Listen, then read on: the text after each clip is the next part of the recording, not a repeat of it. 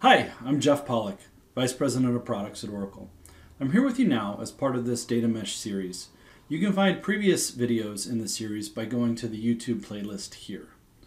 In previous videos of this series, we've had more in-depth discussions about the three essential characteristics of a data mesh that include data product orientation, decentralized data processing, and event-driven stream-centric workloads. We've also covered details about how data replication and messaging tools like Apache Kafka can be combined to achieve a distributed real-time event mesh that you can trust with mission-critical data. We then extrapolate this concept and extend to microservices design patterns in a look at how messaging and replication can simplify event sourcing, CQRS, and transaction outbox patterns for the whole enterprise. We've illustrated how the concept of a data mesh can scale from edge, from gateways, and into various public and private cloud infrastructure. And in part 3, we also previewed a demo that highlights how a data mesh can provide real-time events across applications, databases, on-premise systems, Amazon Cloud, and Oracle Cloud, using a simple self-service tool and a distributed microservices architecture. Finally, to keep things very real, we've always tried to stay focused on the value and the outcomes that the data mesh brings to business and IT. But for today, we're focusing on part 5 of the series, which will focus first on the importance of a data mesh for operational data, second on why data pipelines are essential, and third, how it's the control plane that makes a mesh a mesh. To wrap up, we'll answer the question of whether everyone needs a mesh at all. Okay, so to begin with, the remainder of this presentation today, we'll be talking a lot about comparisons and contrasts around what a data mesh is, what it isn't, and different concepts that have been put out there by other folks that talk about the data mesh. But to really begin this presentation, I really wanted to point out the work that the ThoughtWorks team has put in here, going all the way back to 2019. They've really in many ways coined the term and allowed this term, the data mesh, to really take off. And they've done some phenomenal work in these areas in particular here that we're looking at. Number one, around framing the problem, the problem historically around data-oriented architectures being that they were largely composed of monolithic frameworks, and now we need to really shift towards this distributed microservices type architecture that allows us to disseminate workloads more broadly across an infrastructure and ecosystem, kind of shifting away from that monolithic approach of the past. I think the ThoughtWorks team has really driven that point home and done a lot of great work in kind of framing the challenges of the old ways.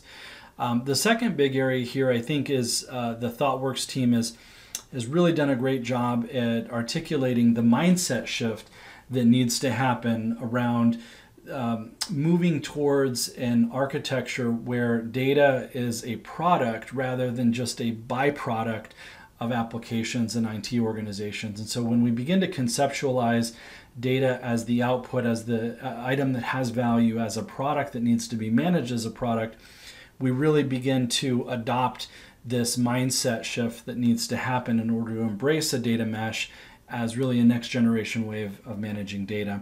And then finally, I think the ThoughtWorks team has done a phenomenal job with kind of doubling down on this notion of a decentralized, distributed architecture that needs to underpin the infrastructure and deployment architecture of a next generation data mesh. As we pivot away from those monolithic architectures of the past towards the future, all of our customers, every single large IT organization in the world, will eventually have loads of different infrastructure that they need to manage. And today that could be multiple public cloud vendors, private cloud infrastructure, on-premise infrastructure.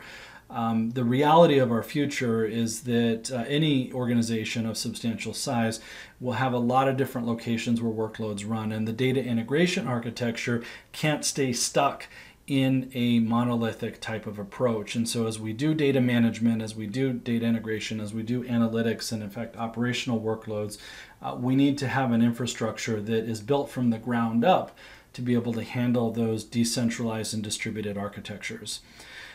There are a couple of areas where I think our approach towards data mesh may diverge from some others in the industry. So I'm not 100% sure But the remainder of this talk will actually drill down into three key areas for us where we think we need some clarification, or perhaps there might be some disagreements on points of emphasis for the data mesh.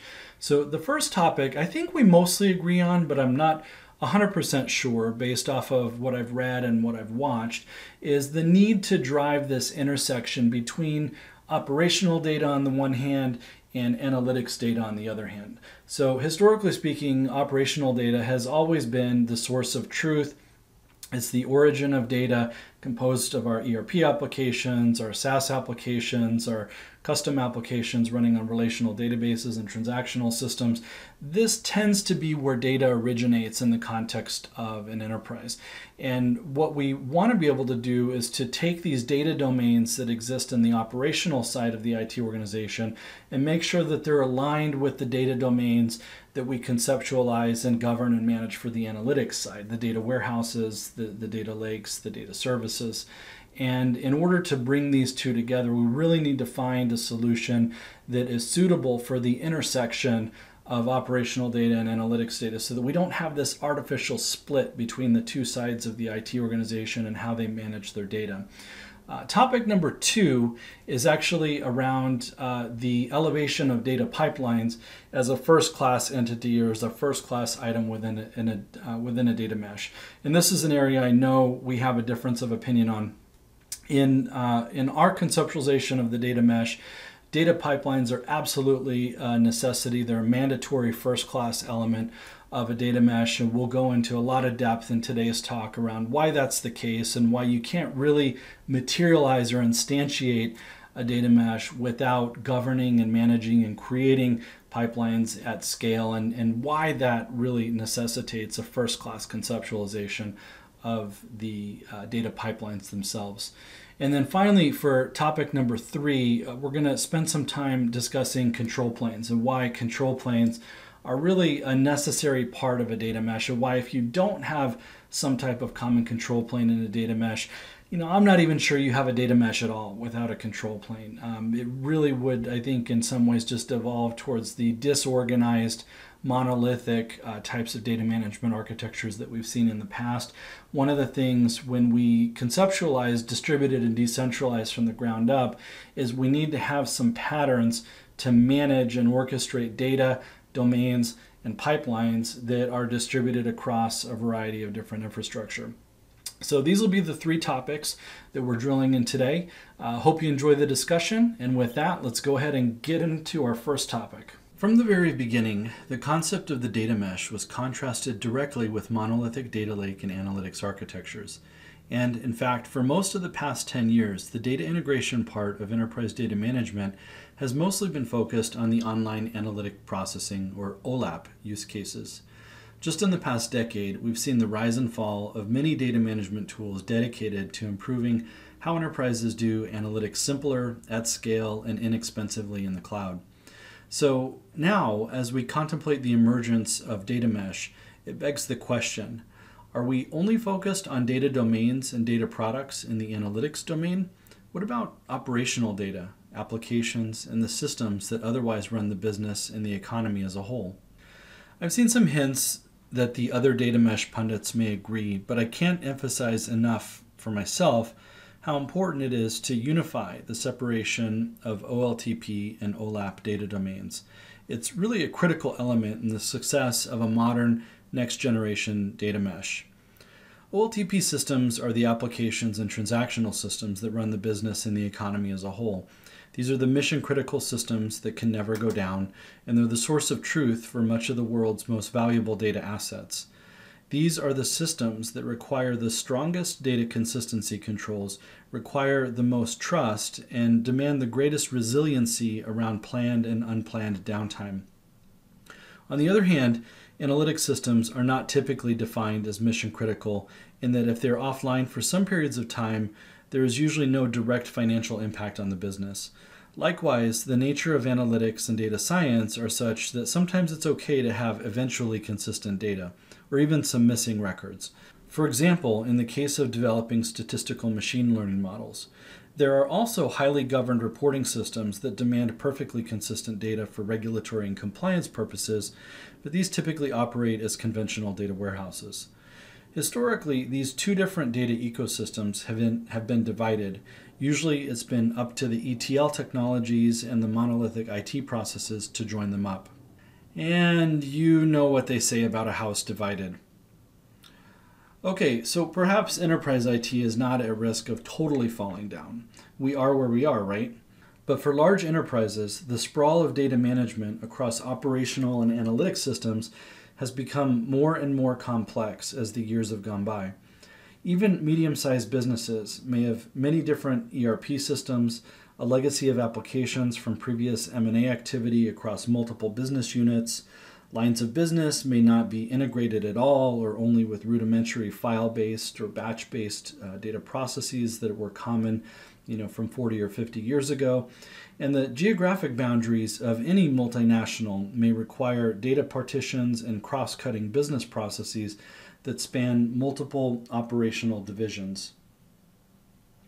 And so what we wind up with is that form follows function, and we have all of these organizational and process boundaries that separate business operations from each other and operations from the analytics teams. It's the operational applications that run the business. They make the money and they track all the capital assets. Over the past 10 to 15 years, the analytics systems have definitely been more in fashion for IT. There's really been an explosion of new technologies, open source initiatives, and also the rise of the public cloud alternative has made computing analytics, machine learning, and data lakes much more affordable at vast scale. But the result of operational churn on the operations side, combined with the technology churn across the board, is that we're left with these artificial processes and data ownership boundaries that just aren't helpful for the business. Consider the vast number of operational systems that run the business, make the money, and track the money. These are the backbone of our employers and of the global economy as a whole. They are the ERP systems that run the business. They're the marketing applications that drive much of the larger companies in the world. They could even be the smaller applications that your small local businesses use to run their operations. Even in the world of utilities, they could be meter data management systems that bring the electricity and the gas to your homes. So these are ultimately the source of truth and the creators of the mission critical data that we ultimately need to bring over into the analytics side of the house, but that are really the foundation of these operational systems that are running the business from day to day. These operational data domains require data management solutions that are actually a great fit for data mesh capabilities. Operational data needs to be highly available across cloud storage containers, needs to be resilient in case of failures, and we need to make operational data domains available across many different cloud infrastructures. Mission critical data must survive no downtime upgrades, and we need to regularly synchronize reference data across geographically sharded environments that may be separated for the purposes of regulatory and compliance needs. As new application design patterns take off, we need to bring trusted, strongly consistent data to the world of microservices, application event sourcing, and transaction outbox event data for data replication and change data capture. So the importance of operational data cannot be overstated. If the operations fail, companies usually have immediate and deep financial impacts. They can lose revenue for each minute a system is down. They lose their customers' trust. They may lose a customer for life. For some highly valued brands, high-profile systems failure can cause irreparable harm to the brand. And ultimately, it affects shareholder value for publicly traded companies that are in the stock market. This may all sound really dramatic, but it's true. These operational systems are the foundation of how a lot of businesses run, and they really affect how businesses are perceived by the consumers that use those businesses. So it's about as important as it gets. Since operational data is so crucial for the business, why did we split it out to begin with? So, going back 40 or 50 years ago, there were actually some pretty good technical reasons to split out operational data from analytics data. We have operational systems that are very much write intensive. It's about the inserts and the updates of the data, and we had to optimize data structures for those purposes. In contrast, on the analytics side, These are systems that are typically very read intensive. So it's about reading the data, issuing queries, and making joins across the data. And we've optimized from a technical standpoint all the way from the modeling layers at the high level down into how we store the data on physical disks in order to optimize for those two different use cases. And then ultimately, as we've discussed before, form follows function. And these original differences in physical architecture have kind of manifested themselves now in organizational practices, the way that our human factors are organized within companies. From business units, we may have different teams that run different application environments for different purposes. And then from an analytics side, even within a single organization, we may have a different team that runs analytics and data science, then runs the operational applications. So ultimately, these human factors are some of the most important, but also the most difficult areas to change. And the legacy environments that these applications where these applications are still running are really nearly impossible to rip and replace. However, we do not need to accept these artificial divisions across data domains, and we don't need to accept the legacy batch processing models that have separated the analytics domains from the operational domains. As Malcolm Gladwell might say, we've reached a tipping point where there's a kind of a confluence of events that now allow us to move forward in a much easier way with a new way of thinking. Or if you prefer, Thomas Kuhn might say that we've now reached a point where we can achieve a paradigm change because of the model crisis that's preceded us around these legacy monolithic architectures and the need to evolve forward in order to empower digital transformation from a corporate level. So why now? Is there some magic new technology that's kind of sprang from the ether that we can just simply install and roll out and achieve this nirvana data mesh? Unfortunately, no, it doesn't work quite like that. What's happened is that we've really hit that point where there's several emerging technologies that have been gradually maturing over the past several years that have now hit a common inflection point where when we take them together, we can achieve really that fundamental new kind of data architecture that we're referring to here as the data mesh. But it's not a singular technology, it's really the confluence of a couple of different technologies that have now reached a point of maturity, but also a point of application where we can apply them to data management practices, whereas in the past we might not have been able to do that. So these technologies that we're talking about here are areas like the service mesh, where it's this the evolution of application development technologies like Docker, Kubernetes, microservices-based REST APIs that have been in use for a while now on the application side, but we're beginning to apply them in some really creative and innovative ways on data management. Likewise, the maturity of software-defined networks and how we do highly secure networking in these multi-cloud environments has really made big, significant leaps and bounds just in the last 5 years. Really the widespread emergence of the public cloud as a way of doing secure data processing has driven a lot of these jumps forward in secure software-defined networking practices that makes it much more readily available for us to do decentralized data management where data and data workloads are now spread across a variety of different virtual cloud networks. Microservices for data replication is really a very new practice area. We can now distribute and deploy strongly consistent data replication technologies across this service mesh that's not something that was previously available. And additionally, we can now use the change data capture and data replication technologies to move data payloads that are polyglot or different formats of payloads. So not just the traditional relational high consistency payloads, but also payloads like JSON and Avro and XML that are a little bit less structured and less transaction compliant than what we would see from a relational world. So likewise, the emergence of ETL processing as something that can be done in a stream rather than in these large scale kind of chunky batch processes allows us to completely shift our mindset about how we do data transformation. So rather than being, scheduler driven by the clock, we can now think about doing data movement, data transformation when the data events happen rather than when the scheduler is running. And so that's a completely different mindset shift in terms of how we do pipeline management for the real heavy work, as we'll talk about in the next section, that drives a lot of the meaning and the semantics of the data itself.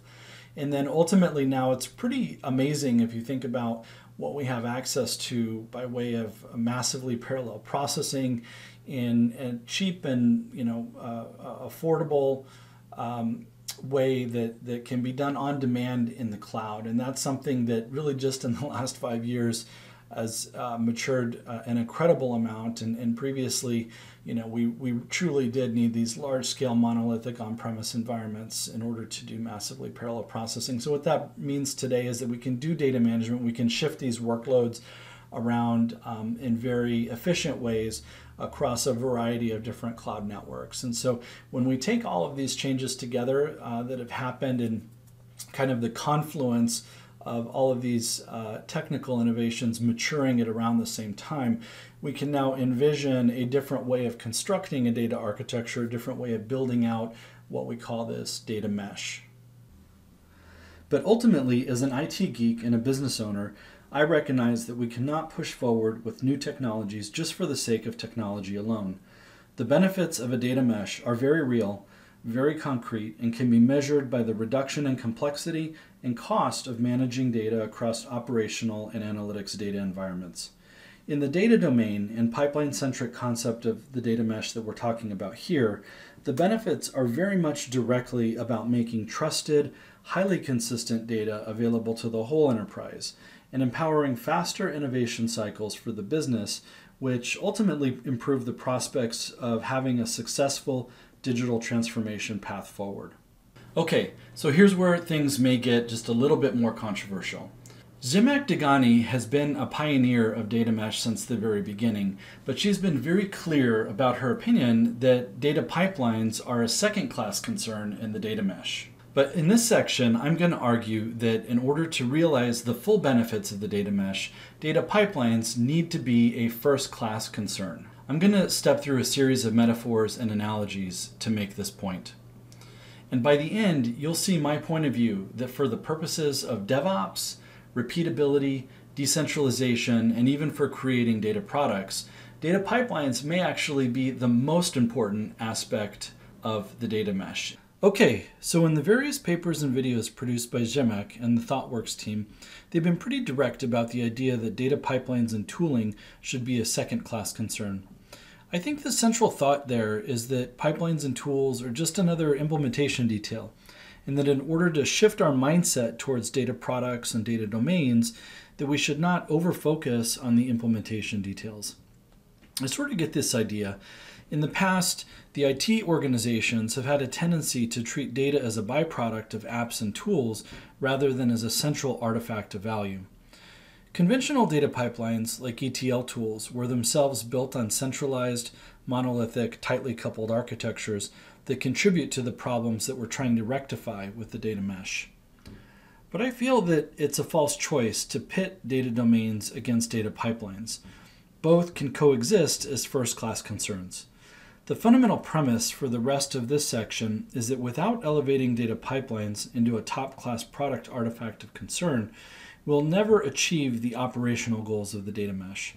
Just in the same way that microservices are the key to unlocking DevOps and CI/CD value for applications, the data pipelines are the essential artifact in unlocking DevOps, continuous integration, continuous delivery, and data ops benefits in the data tier. And further, it's the data pipelines that are really the essential semantic bridge between the operational data and the analytics data domains that we've discussed in the last section.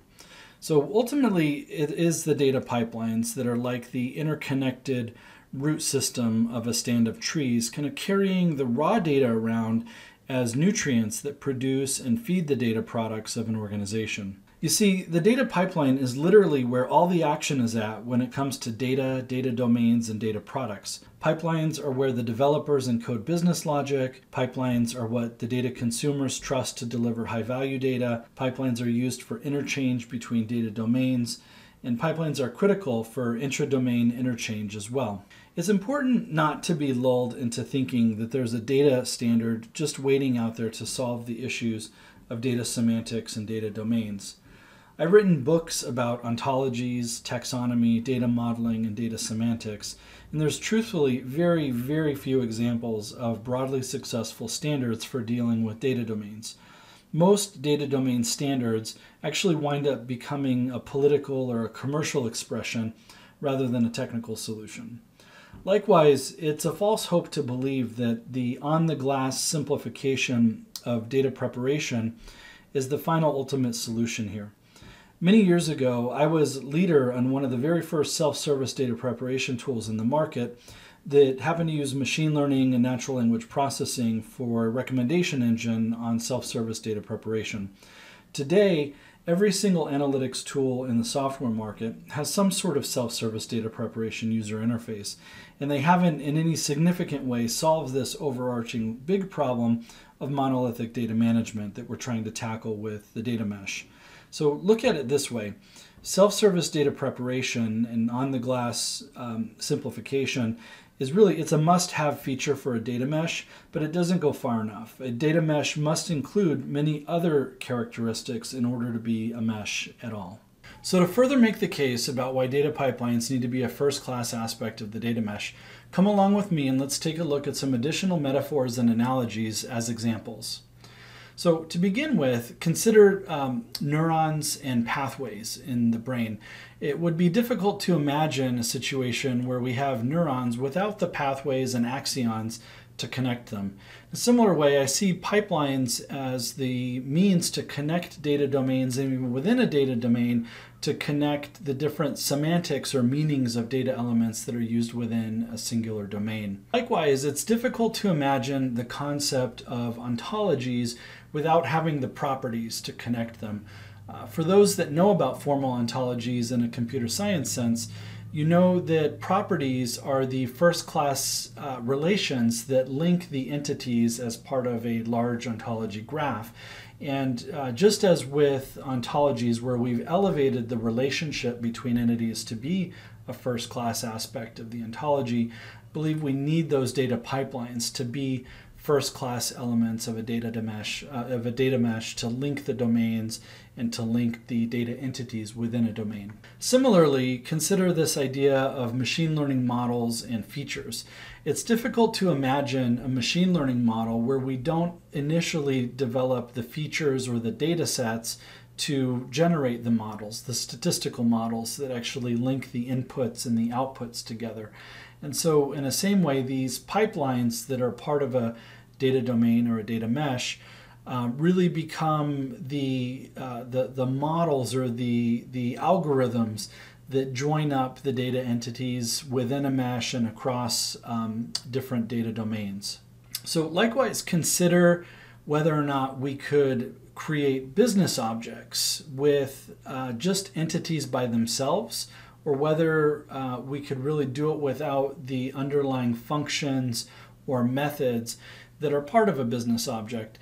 And in just the same way that methods and functions provide really the action language or the activity language of a business object, I think it's these data pipelines that really encapsulate for us the business rules, the business policies, and really the action language of how we work with the data resources and the data assets within a data domain and even across data domains.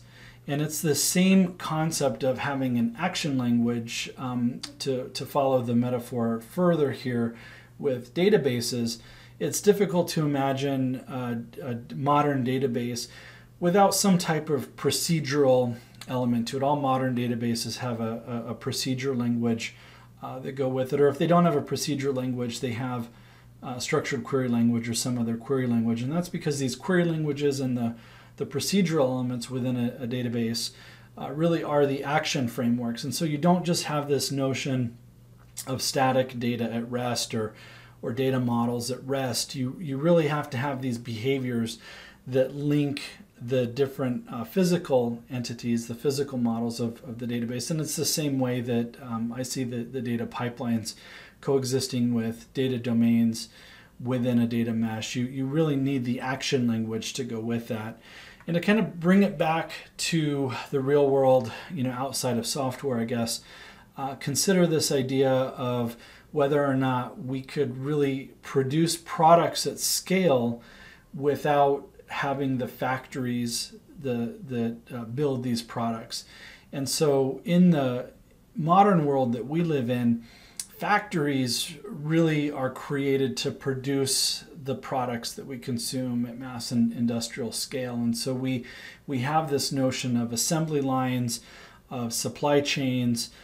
There's whole processes and methodologies that exist around this idea of creating a product. And it's the same metaphor that I see with the data mesh, where the purpose of a data mesh is, yes, still, of course, to create the data products. That's the reason we do this. But in order to do it efficiently at scale with reusability and with repeatability, we need the automation, we need the factory-like experience that goes into creating those data products. And that's really the role of the data pipelines, because the data pipelines, again, it's the action language. It's where the semantics are defined as we move data from one syntax and model and shape into a different syntax, into a different model and a different shape. And it encapsulates the business logic and the business policies therein. And so it's this idea of a factory that becomes critically important in considering a data mesh that works at scale. Let's take this concept of a factory one step further. I'm a huge space geek, and one of my absolute favorite things going on in the world right now is the industrial scale effort to build reusable rockets that will soon take ordinary people to Mars. The central driving concept behind Elon Musk's multiple companies is not the product itself. He's actually focused on creating the factories that can make these products at enough scale to change the world. Elon calls this building the machine that makes the machine. It's this matter of scale and repeatability that is at the heart of why I'd say the data pipelines may actually be the most important aspect of the data mesh altogether. There's a world of difference between empowering a company to make a great product one time versus helping companies produce great data products at will, as if on a factory assembly line. By putting focus on data products as a core competency, IT can become the automated machine that produces great data products all the time. Another powerful metaphor to consider is that of Klaus Schwab's Fourth Industrial Revolution. If you haven't read the book, definitely go check it out. The central idea is that we are in the early phases of the fourth wave of industrialization, and that in this wave it will be the rise of cyber-physical systems and extreme automation that further transform the global economy. This isn't just robotic assembly lines of the 1990s. This is decentralized and interconnected factory automation that can operate at industrial scale or as 3D printers in your own home. I'd say that data pipelines are going to be the decentralized smart factories for data products. This loosely coupled mesh of data pipelines will operate at the edge, inside of gateways, in the public cloud and private clouds, and also on premises and data centers anywhere in the world. So while data domains are crucial, and data products remain the central reason why we do this in the first place, it will be the data pipelines that materialize the data mesh and make it work. Data pipelines are where the workloads run that take raw data and turn it into data products. Pipelines work within domains and across domains, and they're the producers of data services. Organizations that excel at data pipelines are the ones who will have the greatest agility and run most efficiently at the lowest cost of operations. Organizations that operate universal data pipelines across operational and analytics domains will reduce the friction between human factors like politics and organizations and improve the ability of IT to quickly react to external forces. So to net out our perspective, there are first-class properties of data domains, and there are also first-class properties of data pipelines. On the left, there are obviously many examples of data artifacts that are intrinsically tied to a single data domain. On the right, there are also examples of data pipelines that exist above or across multiple domains. In the middle, we have critically important examples of data pipelines that exist within domains and provide business-critical functions in both the operational as well as the analytic data domain context. So I know there's room for data pipelines and data domains to coexist as first-class artifacts in a data mesh, and if we fail to bring data engineering and data operations into a first-class role, then we'll also fail to solve for the critically important aspects of IT DevOps, continuous integration, continuous delivery, and we won't fully realize the promise of unifying operational data resources and analytic data resources together. So what is the truth about a data mesh? In Raphael's famous painting, The School of Athens, Plato points to the sky, indicating his central philosophy that the real world is composed of abstract ideas and concepts. Aristotle's outstretched hand indicates his belief that absolute truth lies in the physical world we can measure with our own senses. Not surprising, as he's known as the father of science. For me, data domains are like business concepts and data schema and data entities, whereas data pipelines are the materialization of data and the physical embodiment of the business rules and policies that shape how data products are consumed. Of course, we know that neither Plato nor Aristotle alone were singularly correct in their estimation of truth, but the duality of their philosophies have shaped the thinking of humanity ever since. You and I both know that data mesh is not as important as the philosophy of truth. However, the same kind of duality is at play. Data domains and data pipelines both play a critical and foundational role in making the data mesh a practical and innovative alternative to the monoliths and data architectures of the past. Okay, here we are in part 3 of the discussion today. This is about whether or not the control plane or a controller is really a mandatory or fundamental part of the data mesh or not. I pulled in some examples here from the ThoughtWorks team where there's this notion that, well, control planes are really just a matter of convenience. Perhaps they're not mandatory. And that, there's other ways to compose the mesh, let's say without a control plane. Well, spoiler alert from my side, I definitely feel that having a control plane in the mix from a data mesh perspective really is kind of a fundamental or mandatory aspect of having a mesh at all. And in this section, I want to provide a few examples, and again, some more metaphors and analogies of why I really believe that controller is a fundamental aspect. Take for example what we've seen emerge in the microservices service mesh community around the use of what's called this sidecar proxy pattern. Sidecar proxy is really this idea that you can have a distributed decentralized framework of software components with these sidecars, if you will, that are attached into the individual microservices to provide core functions around health, observability, security, network routing, etc.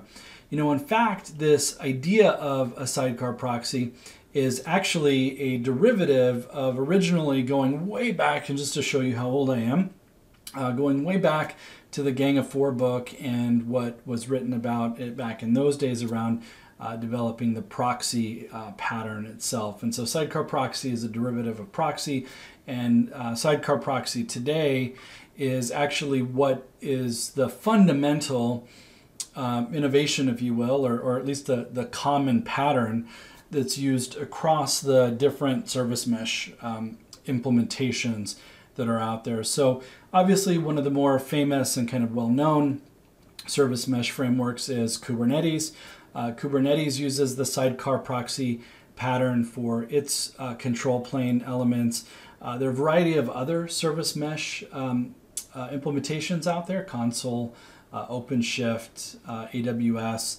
There's some work to standardize each and every one of these service mesh implementations implements this notion of a control plane that is separate from the data plane, and that provides some of the core characteristics around, again, health, observability, common network routing rules, etc. So I think that this idea of a control plane also applies to really any element of a mesh, or what in common language, what we refer to meshes out in the real world.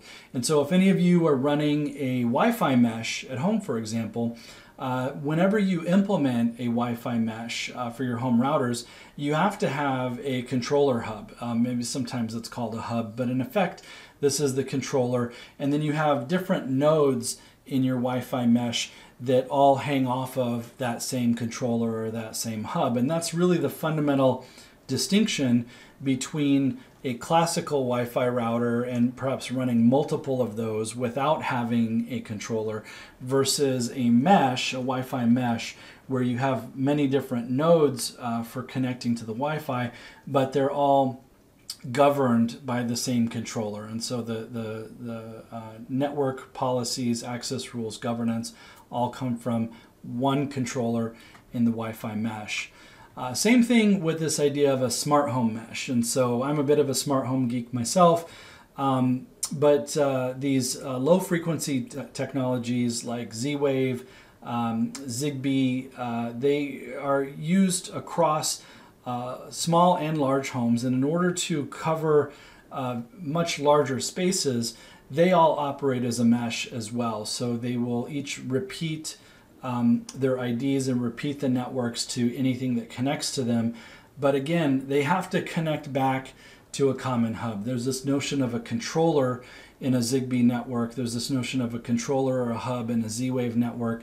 And so you can't really deploy a smart home mesh with all these nodes unless you have a controller that's actually providing the center point of governance, control, health, observability, network, etc. So this very idea of a smart home mesh requires a controller.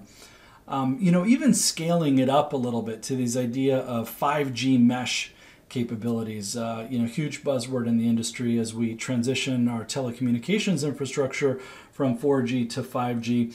Well, one of the core kind of fundamental innovations that's happened in 5G is this idea of creating a mesh around what's called the evolved packet core, being able to have devices and edge nodes all meshed together without having to go back to a single monolithic framework. And so as part of that mesh, you can connect to each other, but you still have a common controller. You have a common control plane. And so even as the mesh can get distributed or federated across a geophysical space for 5G networks, you still get routed back to a common control plane, for lack of a better word, across that mesh. And so then again there, you see we have that common controller. So, in the world of software architectures, of cloud architectures, the controllers typically provide a set of core capabilities around global observability, namespace, security, routing rules for the network. Typically, it's the place where you implement the API for the control plane for these common services. And pretty often, in most cases, you have to have a durable backing store, which is actually the place that provides resiliency in case of disasters or other outages. Some service mesh implementations also will implement workload scheduling for workloads that get distributed across the nodes and being able to schedule those as part of the lifecycle management. And then also in some cases, there's a cloud controller for managing downstream components that actually get deployed in the mesh themselves. For example, load balancers that are routing or balancing network loads across the mesh endpoints. In contrast, what's part of the sidecar, what actually lives within the individual nodes themselves, would be, for example, a health daemon process that's monitoring what the control plane expects to see as far as good or bad health telemetry or metrics. There's a common metrics provider where you're constantly emitting signals, telemetry, logging events from the software running in the nodes back to the control plane. And again, it's not just for health, but you can provide a common logging infrastructure and implement services on top of those logs.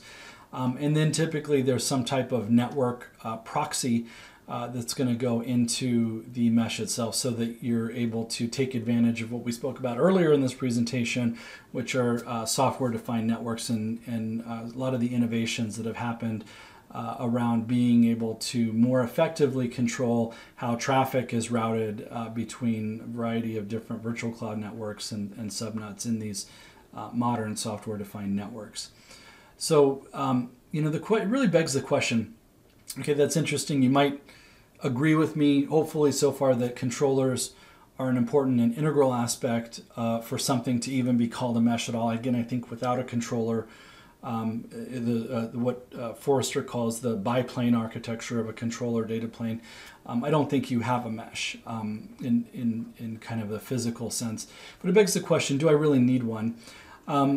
Christian Posta here has put together what I consider to be a really interesting blog post or article around whether or not it's the topic there that Christian posted on is around API gateways versus a service mesh. And there's this sort of metaphor of having a monolithic type approach versus a mesh approach and what the differences and trade-offs might be. And again, spoiler alert, I think the outcome of that discussion is that in different situations, different solutions may make sense. And so just as in the world of APIs and application development, it doesn't always make sense to implement a service mesh. In the same way, for data management, it's not always going to make sense to implement a data mesh. There's going to be use cases where going with a more traditional client-server architecture or even a monolithic architecture may make sense for you.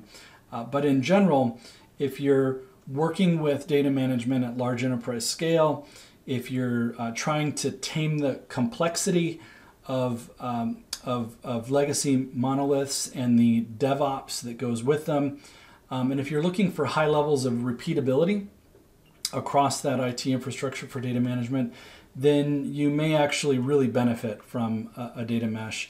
So really, in some ways, the core question here is, do I need a decentralized architecture, or would a centralized solution be good enough? So for the final section, let's talk a little bit more in depth about whether or not you really need a data mesh and what the alternatives might look like.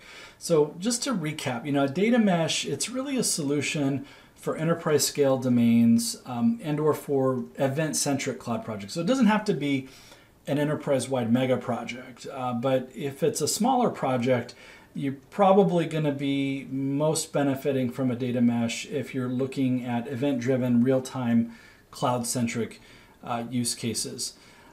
Data mesh is not a replacement for a data warehouse. It's not a replacement for a data lake. Data lakes and data warehouses will continue to exist, and that's kind of the point of a data mesh, actually, is that you're not just going to have one data warehouse or one data lake. You're probably going to have lots of them, and a data mesh is what allows you to kind of live in that distributed and decentralized world where data can be off in far-flung locations, but you need to have reliable and repeatable ways to make sure that the data flows between those locations. So the data mesh, in many ways, it's an architecture, it's a methodology, it's a data operations model. And as we've said numerous times over the course of this presentation, it's focused on outcomes. It's focused on what your data consumers will actually be consuming as data products. One of the reasons in this talk that I've elevated and really tried to insist that data pipelines are a first-class element of data mesh is that a data mesh is also about improving the agility of the IT organization. It's about reducing the cost that goes into having huge amounts of human effort go into managing the data architecture. And it's about improving the speed and the agility of which the business and IT can actually innovate So there's all of these characteristics of a data mesh that could make sense for you. But the data mesh is definitely not something that you should look at as, just a project that you can, kind of do in a typical project cycle. You're not going to have a 3-month or a 6-month project where you just, implement a data mesh and you're done. In fact, it's not really a single tool or a single product that you can buy off the shelf and just say, well, I'm going to install that software and turn it into a data mesh, or have a data mesh kind of appear after I install that product. Data mesh, again, it's that combination of, it's an architecture, it's a methodology, it's a DevOps model, and in all reality, it's most likely, for most large organizations, it's going to be a combination of different technologies that you begin to implement over a long period of time. It's a fundamental paradigm shift, as Zhimak says. What I've mentioned in this presentation, it's a tipping point kind of technology. And so as you begin to implement these technologies over time, you will build out a data mesh cohesively and incrementally as you adopt these modern technologies and modern approaches. Okay, so to data mesh or not to data mesh? That is the question. And so the metaphor, the analogy that I want to leave you with at the end of this presentation is about transportation. If I'm going shorter distances, I'm going to be fine with smaller planes. As I kind of step up, I'm going to need bigger, faster planes to get to where I'm going. And, if I want to go to the moon, well, there's rockets that we built to go to the moon. And if ultimately I want to go to Mars, or if I want to, go to the moon and back, multiple times a year on the same rockets, we're building those too. And so there's all these different technologies that have been built for travel, and you don't take these giant rockets if your task is just to go from San Francisco to Sacramento. And so in the same way, I think data mesh is the type of technology that you have to figure out, where you're going and what you want to do, and how repeatable, how reusable you want what you're doing to accomplish. And in the same way, I'll point to the chart here on the right with the different rockets that will go to the moon. It's one thing to build a monolith that you can spend billions and billions of dollars on to go to the moon one time, where there's no reuse. You basically throw away that rocket every time that you've gone to the moon, and each time you go to the moon you throw away a new rocket. That is a completely different prospect than saying, well, not only do I want to go to the moon, but I want to go to the moon in an affordable way, in a reusable way, and I want this to become something that is mainstream and not just a one-off or a monolith. In order to do that, you really do need to think about creating the factories as products. You need to think about reuse. You need to change some of the fundamental assumptions about the technologies and the subsystems that are used to deliver you to the moon. And so in many ways, that's what the data mesh is about. And if you don't have those use cases, you're not trying to go to the moon, you're not trying to create high levels of reusability and repeatability, you may not need a data mesh. So if you've got just a single application and you want to provide some analytics on it, create a basic data warehouse, pull data out using an ETL batch pipeline. If you've got a lot of different source systems, but your analytics use case is very specialized, and it's kind of just like a one-off project where you're specializing in a particular case, and there's not really a need for reuse or repeatability outside of your group or this project that you're on. Implementing a data mesh architecture may not be the right thing for you. If you're a smaller mid-sized company and you're predominantly running all your infrastructure in a single location, and you don't have this problem of a distributed, decentralized nature of your data, you could probably just get away with implementing whatever your cloud vendor technologies are in order to do data integration. You don't need to implement a data mesh per se. Go ahead and use the cloud services that perhaps are serverless or most economical for moving data into your analytics environments. And likewise, a lot of large companies, they may have this enterprise problem, they may have this distributed data problem, but the thinking of the IT organization is perhaps more conservative, more grounded in an incremental approach to build out, and not really an interest in being on the leading edge of a technology rollout. In those cases, it may make sense to stay with monolithic architectures, just in the same way that many large organizations stay on mainframes for many, many years. So, when you do decide that you need a data mesh, the key thing is not to take a legacy technology, a legacy monolith, and then just put lipstick on it and call it a mesh. That's not going to work. So some examples of that, self-service ETL has been around for 5 to 10 years. Every single analytics engine in the world right now has self-service data integration capabilities built in. Nearly all of them are built around a hub and spoke batch processing architecture model, and you're not going to get to a data mesh just by over-focusing on self-service, what's easy to use on the glass. In order to get to the DevOps and the decentralized benefits of a data mesh, you're going to need to make changes on the back-end architectures as well. And like I've argued in this discussion, you can't over-focus on the data domains or the concepts and the schemas and the data entities without also thinking about the data pipelines and how the data pipelines are governed, how they're managed, how they're used to make the physical manifestation of the data mesh real, of the semantics of the data products real. Likewise, just doing analytic data integration where all you're doing is focusing on loading the data warehouse or loading the data lake or doing data integration for data science.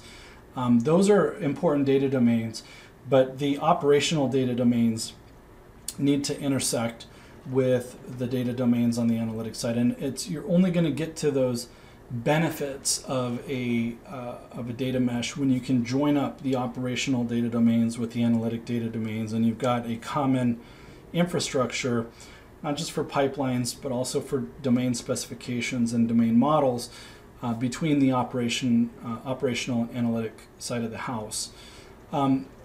Likewise, a data mesh without a control plane is kind of a moot point. It's not really a mesh at all. And again, like I described for Wi-Fi meshes and smart home meshes and 5G meshes, you need to have a control plane. It's one thing to say I'm going to do node-to-node connections and I'm going to have a mesh of things in a decentralized space, but without that observer, without the health check, without the common control point for doing security and routing, you're not really going to have a mesh at all. There's really no difference, in my opinion, to just kind of the frameworks of the past without having a controller.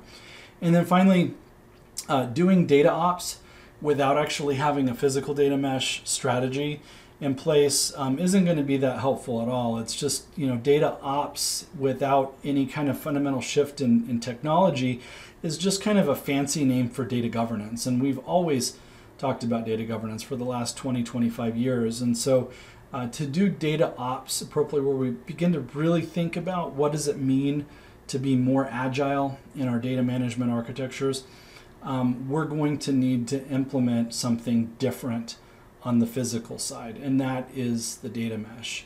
So, I hope this makes sense to you. It's been a long talk today, so I appreciate you guys hanging in there and sticking around. If you're interested in more information about the data mesh, please check out parts 1, 2, 3, and 4 of the data mesh series. And those are out there in the YouTube links that I shared at the beginning of the video. And then if you'd like to hear more specifically about what we're doing at Oracle and in the Oracle GoldenGate product family for real-time and streaming data to implement these data mesh concepts, please reach out to your Oracle rep, and we'd be very happy to set up a demonstration or a deep dive talk into how the Oracle technologies fulfill these data mesh capabilities. So with that, thanks again for listening. Thanks again for being here. Long discussion today. Hope you found it useful, and we'll see you later for part 6 of the data mesh series coming up next month. Thanks again.